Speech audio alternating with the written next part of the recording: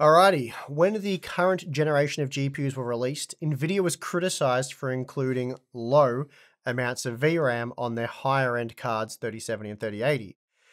Now, almost 2 years later, was the VRAM enough? Or are those cards hurt by the limited amount of VRAM?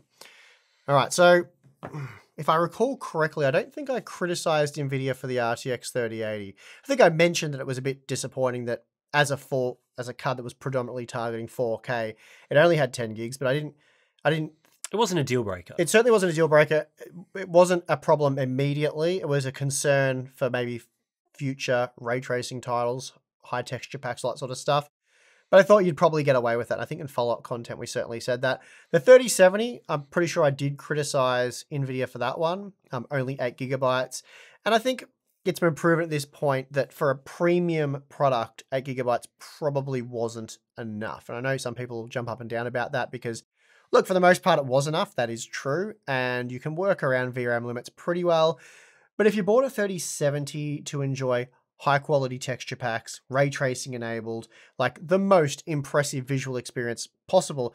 I've seen loads of examples, and I've run into some of them myself, where you do run out of VRAM with a 3070. There are games that does that, you know. Far Cry 6 is an example. And there's plenty more. You don't have to search too far on YouTube to see users testing out the latest and greatest games on a 3070 using ray tracing, and at some point in the game running into VRAM limitations.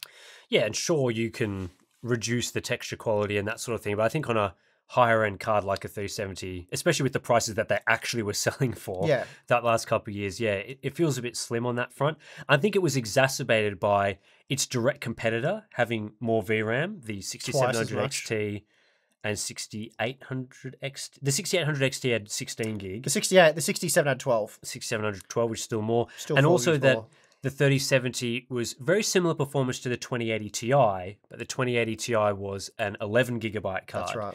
So it kind of ran into that double whammy, whereas if those two things weren't a factor, then it would be easier to excuse. But that wasn't the case. Yep. So, yeah, I mean, some people are probably going to, answer this question and be like, yeah, well, I've got a 3070 and I can just turn down the high texture pack and I don't even notice the difference in textures.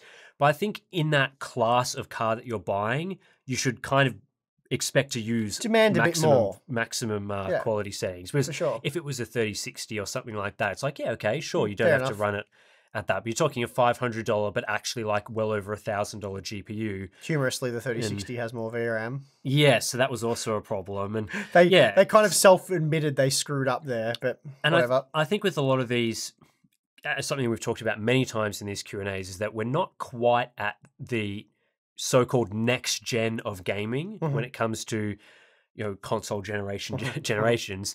We're sort of in that transitory period as game developers start utilizing next generation game engines that are designed specifically for next gen GPUs and consoles, use direct storage, ray tracing as sort of like key features. Once those start to become more, we get more and more games that are like that, I expect VRAM requirements for games to increase quite substantially. And to be clear, I never said that the 8 gigabytes of VRAM on the 3070 was a deal breaker. Yeah. Merely that it was disappointing and concerning for 2, 3, 4 years down the track. How that it was basically just highlighting that potential issue, but not saying that necessarily needs to be factored into the buying decision now.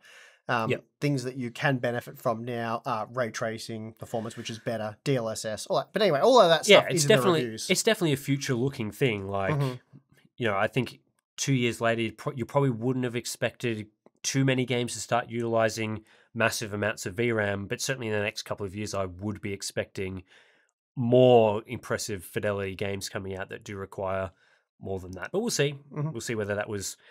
I'm sure you'll do a revisit in a couple of years and we'll see for sure which card ended up being the better choice.